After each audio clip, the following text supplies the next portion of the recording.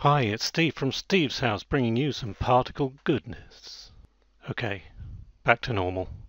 In this video I'm going to show you a couple of tips that I picked up from the forums. Would you like to save cache? Well, this is the tip for you. Don't you just hate it when this happens? You've created a nice particle system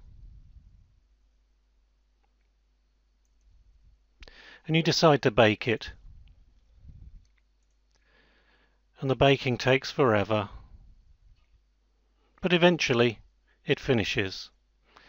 And if I'm fair to Modo, I should say here that I've artificially made this slow by increasing the number of steps in the particle simulation, just to emphasize the point. So we've baked our simulation. We can scrub the timeline and we can view the simulation at different points in time. And then we think, oh, I'll just do another quick simulation just to see how things are going. Ah yes, okay, that looks fine. Let's scrub the... oh no, the cache has gone. Every time you click on one of these buttons down here, the cache gets cleared out and you have to rebake. Well, that's a bit tedious.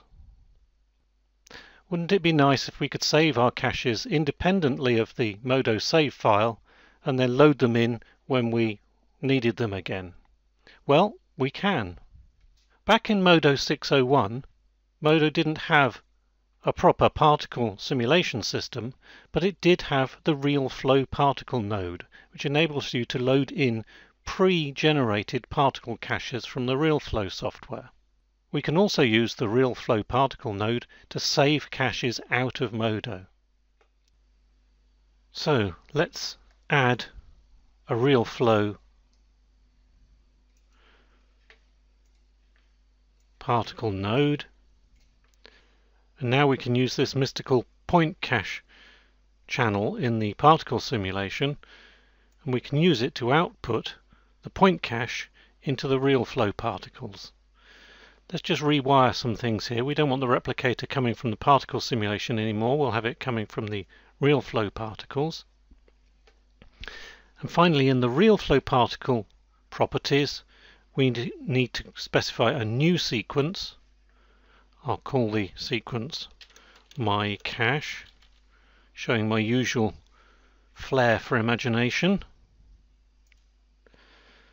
And now when we cache the simulation, the particles will be going from the particle system into the RealFlow particle node and then out to disk.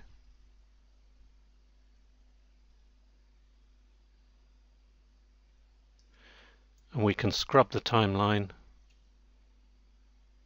to see those particles being read in from the RealFlow files. And just to prove to you that they're saved out,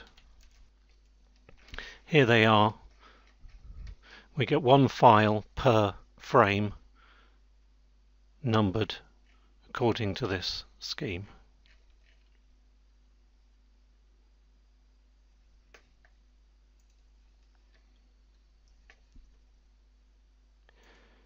We can change stuff and rerun the simulation, and the data will be updated to the disk files appropriately. What we can't do, however,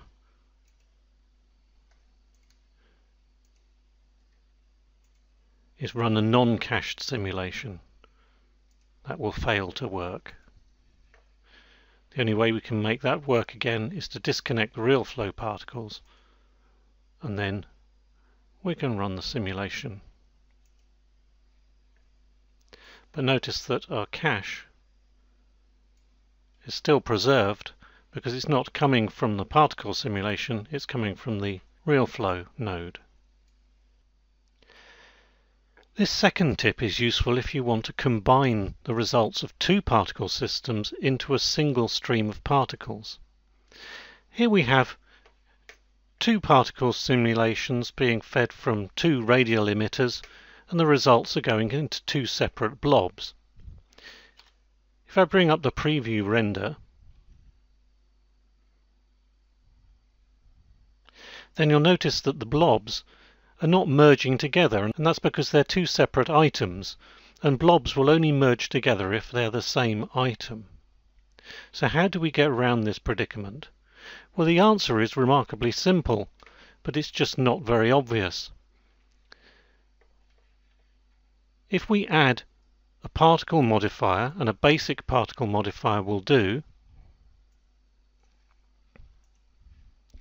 what we can do is we can connect both particle simulations